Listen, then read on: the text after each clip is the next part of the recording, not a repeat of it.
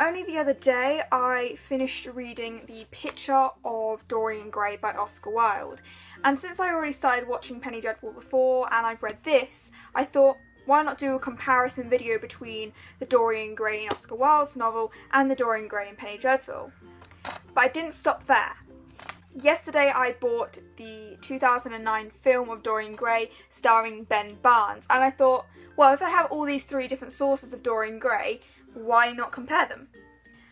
Essentially, The Picture of Dorian Gray is a story about an innocent young gentleman who, on meeting a man named Lord Henry, spirals into a life of debauchery and an endless pursuit for passions, basically leaving his soul irrevocably corrupted. The greatest drawing point of the novel is the painting of Dorian Gray.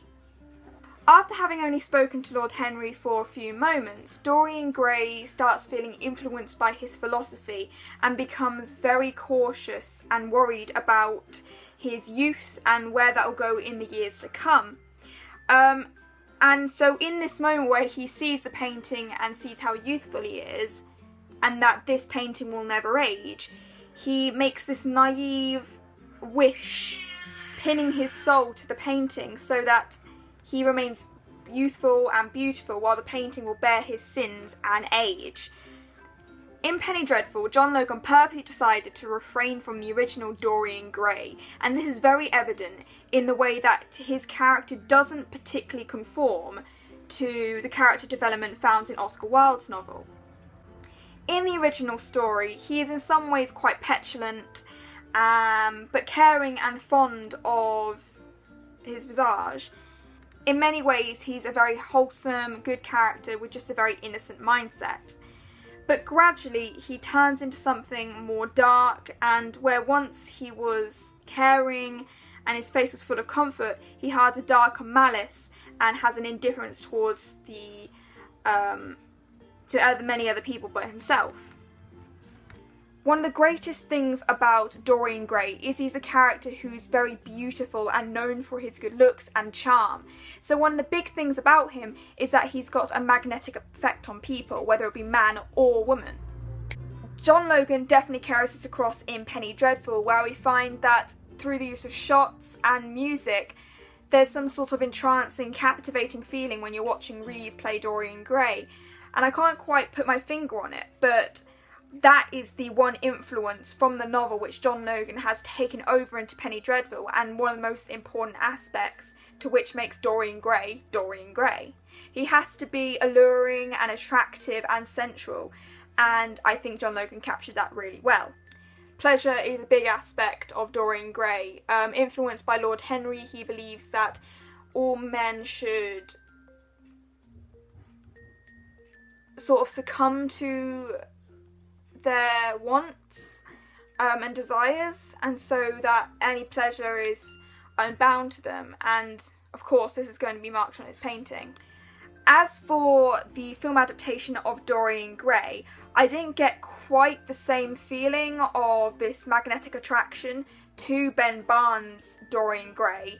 I think what would have been suited well to the 2009 film is if they used more extreme close-up shots or panning and tilt shots, so it would show more of his body in the way that, say you have in films the camera looking at a woman objectifying them in a way, and I think that's what would have to happen with Dorian Gray, because it's like your eye is raking down his body, and that's the effect that anyone would have upon looking at him. I often got the impression that in the novel Dorian Gray was still this sort of inexperienced person who still had no idea on the ways of the world, whereas in Penny Dreadful he's very mischievous and mysterious, enigmatic, and I think that's what holds the attraction for the Penny Dreadful character. Personally, I think I prefer how John Logan depicts Dorian Gray, even if it isn't simply to the same way that Oscar Wilde had described his original character.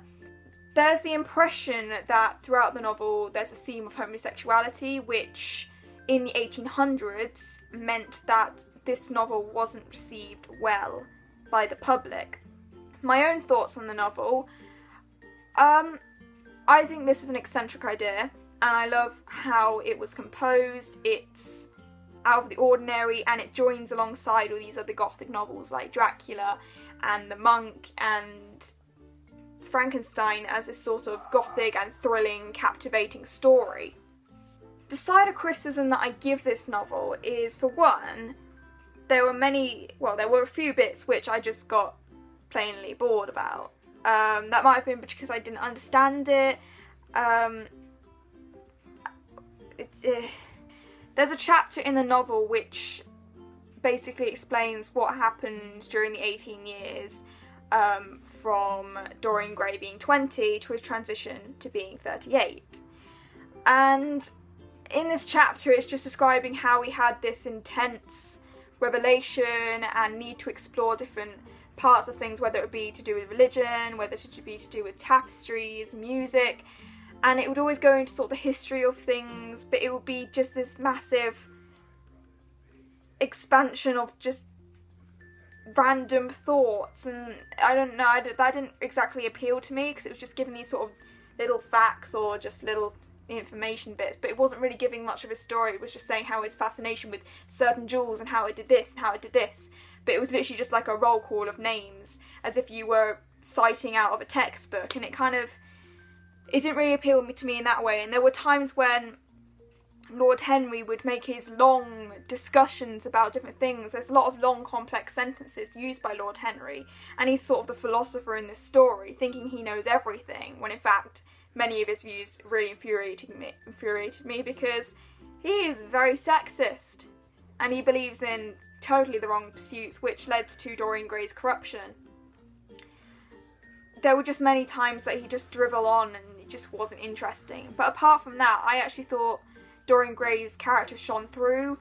It was also nice seeing how Oscar Wilde explored relationships in such a weirdly non-explicit way, like Dorian Gray's homosexuality and his basic sexual intrigue. I always find my videos I'm not quite explaining myself enough. I'm pretty much drivelling on about the same subject because I just have this random amount of points to bring in and then just explain from there. So I hope there is something you can take from this video about Dorian Gray, which is so great about it, and how that compares to more so Penny Dreadful's character. Maybe that might help there. But yeah. So if you like the video, please like it. Subscribe for more stuff to come from me soon.